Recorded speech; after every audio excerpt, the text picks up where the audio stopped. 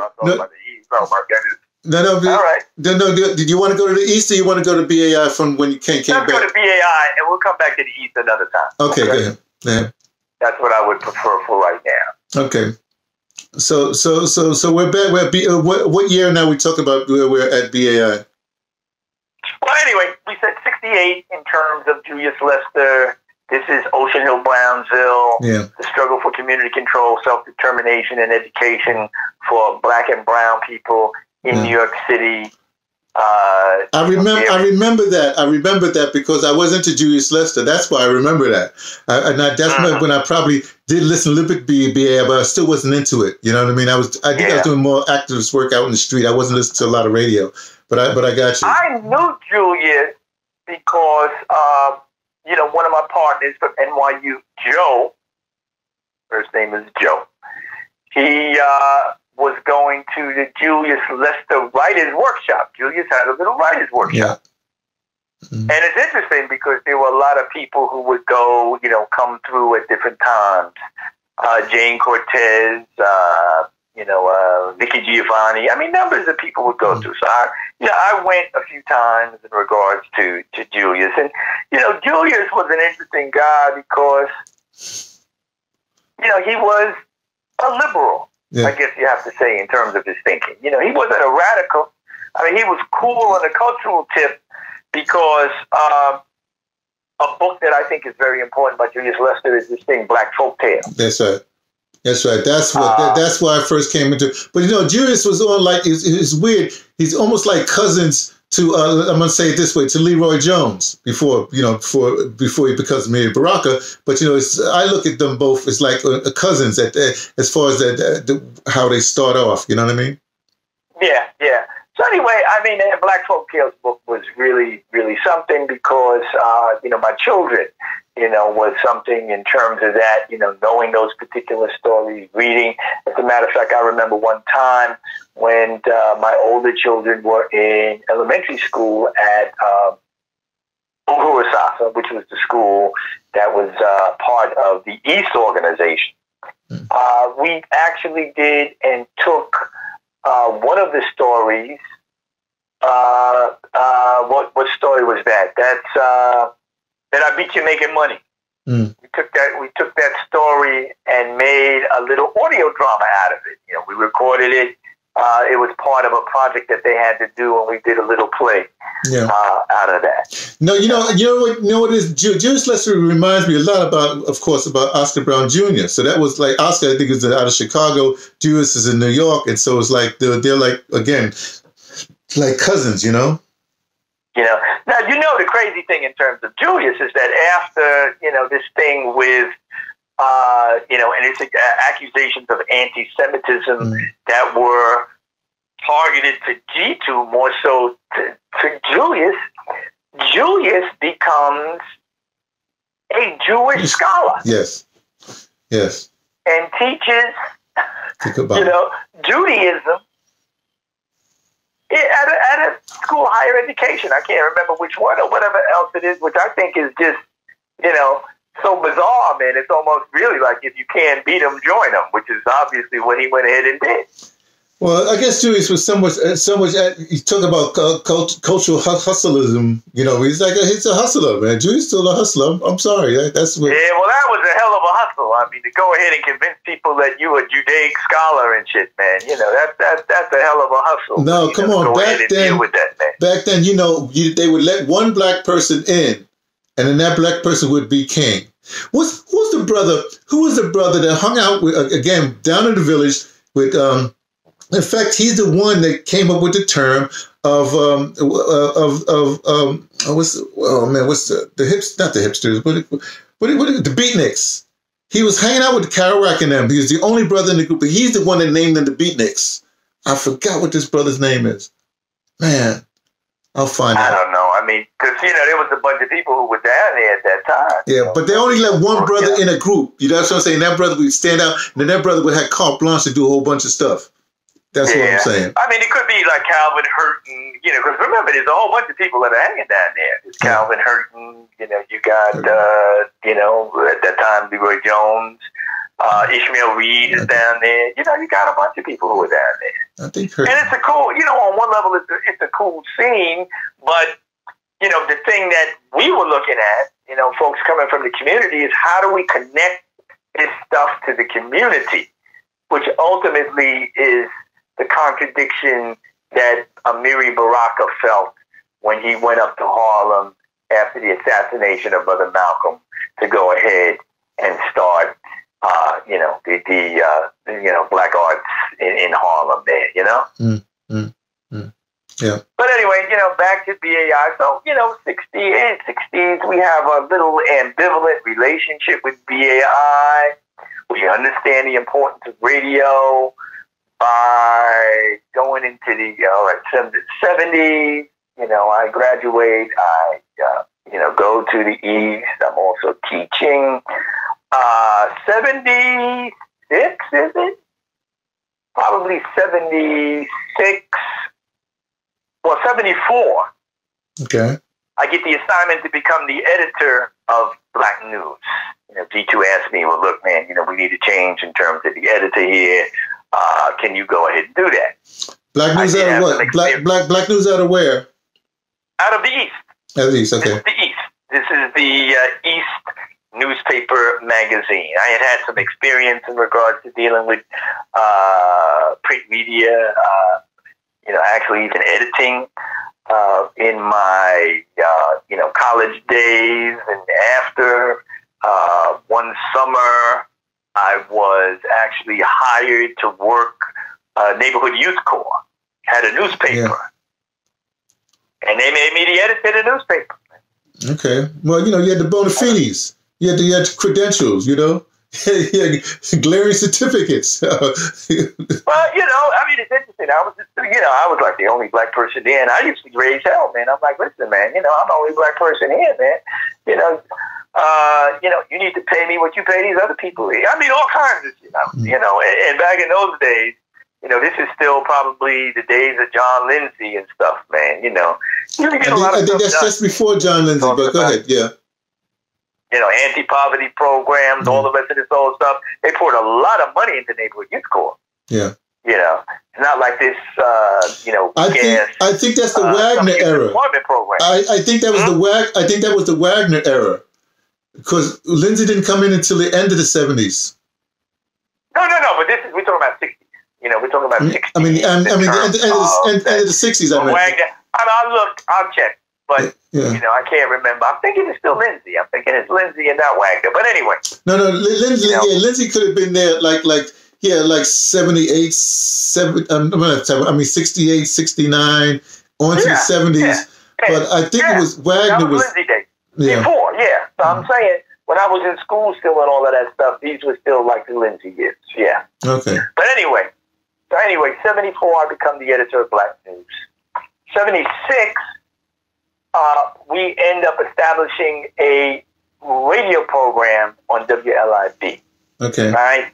The brother who does it, who, you know, goes ahead and gets it done, you know, we discuss it. I discussed it with him. His name is Adiyemi Bandeli. You know, a good friend of mine. We used to be real cut buddies. We used to be, you know, run together quite a bit. Anyway, he gets an assignment. He has to go to Guyana, South America, to go ahead and head up our farming that we're doing. You know, we're going ahead and doing cooperative farming in Guyana, South America, right? So he goes and does that. Somebody else has to do the radio program. G2 approaches me with it, and I'm like, G2, I don't want to do radio. I don't know anything about radio. He says, listen, man, you know, you got to take this assignment. You know, you're doing Black News. You know, we can go ahead and create, you know, this kind of thing, which ultimately it became a department that we called IPC, Information, Propaganda, and Culture. Right. So I was the Minister of Information, Propaganda, and Culture. So anyway, 76. I do the radio program. This is the era. This is the comrade era. This is the comrade. Comrade, you got to do this. Hey, you know, blah blah. Yeah. No, G2 gave assignments. He would see stuff in people, and he would go ahead and he would assign people to do stuff. And usually, it was a good call because the people who went ahead and did, you know, whoever he assigned, they would succeed they would find out how to succeed in whatever it was that he gave you to do. Do this, something you may not have ever done before, had no knowledge of at all.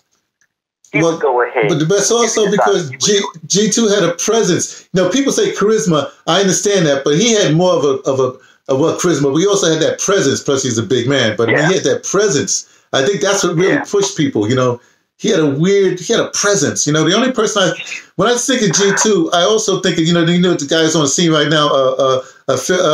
Philip Matthews. He's that kind of person. You know.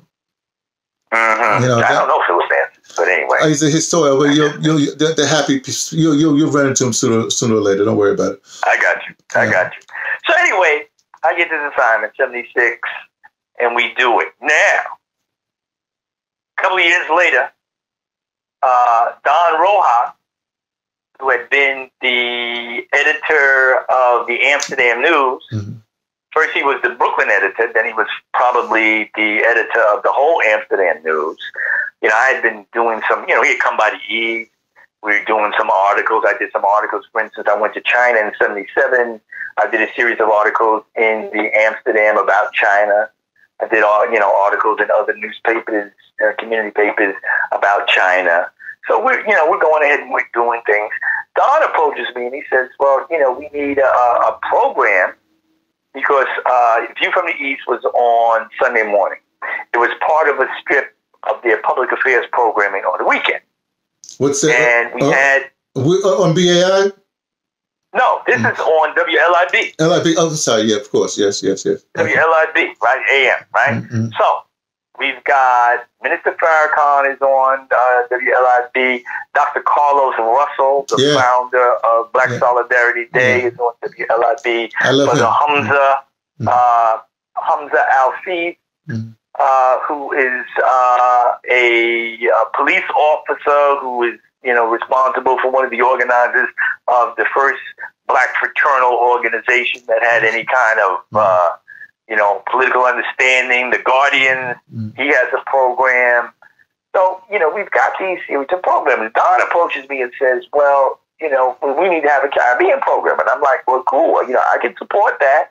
I'll set up a meeting with you and Dave Lampel, who at that particular point was, I can't remember. I guess he was the general manager of WLIB. Yeah, he was. And anyway, Don gets the program, right?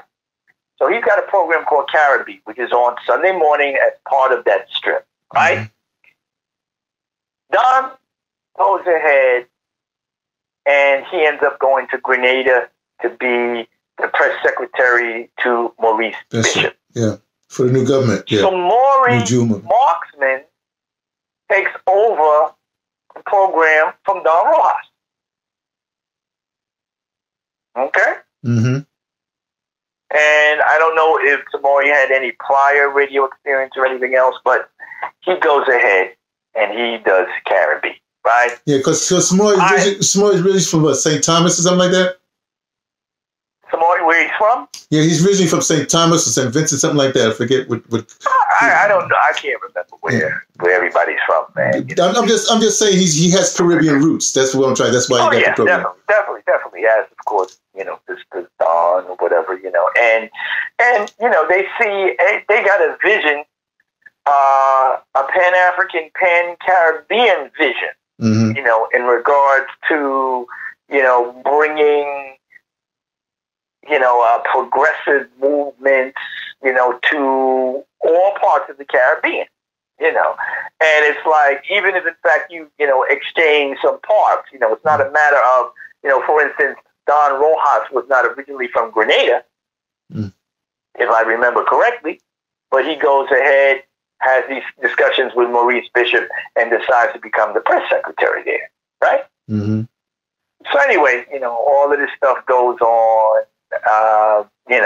To get back to, BAI, Samori, after the experience of WLIB, and at a particular point, here's what happens at WLIB, and I need to mention this. Dave Lampel calls me into his office one day after I've taped my program. He says, look, I want to show you something. Mm-hmm. Dave Lampel, once again, the general manager of WLIB. he shows me the Arbitrons. And there's this spike in the Arbitrons on Sunday during this time when we're doing these programming, this public affairs programming. View from the East, Carlos's program, Hamza's program, Caribbean, everybody. Lots of people are listening. Mm-hmm. So what Lampell decides to do is he says he's going to make WLIB have an all-talk format. Right. And that's when WLIB goes to the all-talk format. Mm-hmm. The interesting thing is that none of us who were involved in making that happen on Sunday were invited to go ahead and participate in what they were doing when it became an all-talk program. That's Dave Lampell. That's Dave Lampell to the T. Oh, yeah. And that's when, people like, Imhotep Gary Bird becomes a talk person, because prior to that, he was a music person. He's WWRL, yeah. Who was going ahead, he would do that. He was, going ahead doing music. There'd be some commentary, but it wasn't like it was black talk radio. Yeah. What the format that we had precedes Bob Law and Black Talk. Yeah, that's right. Yeah. Okay. Then he brings in Mark Riley and all the rest of the system. Yeah, Mark, who interestingly enough went to NYU, so he knew kind of Mark from NYU, and some of the other folks or whatever who were born in at different times. Later on, it's Pablo Guzman. Yeah, I got you. But the thing is, see, Dave Lampell, Clayton Riley. Well, Clayton, let's leave Clayton out of this. We. And it's funny. I just found the tape because one of the times I went to Cuba, mm-hmm. and WLIB still had the talk format.